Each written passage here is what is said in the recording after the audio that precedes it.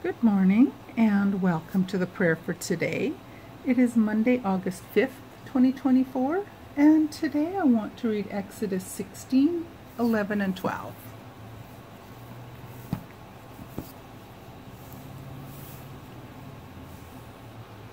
And the Lord spake unto Moses, saying, I have heard the murmurings of the children of Israel. Speak unto them, saying, At even ye shall eat fish, and in the morning ye shall be filled with bread, and ye shall know that I am the Lord your God.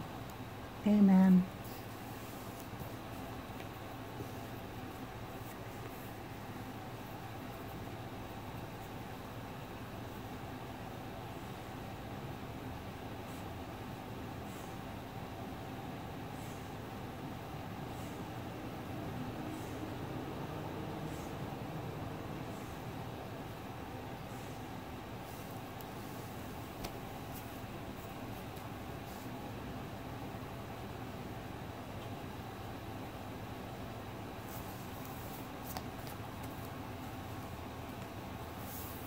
Lord, how many times have you met my cries for help with perfect provision?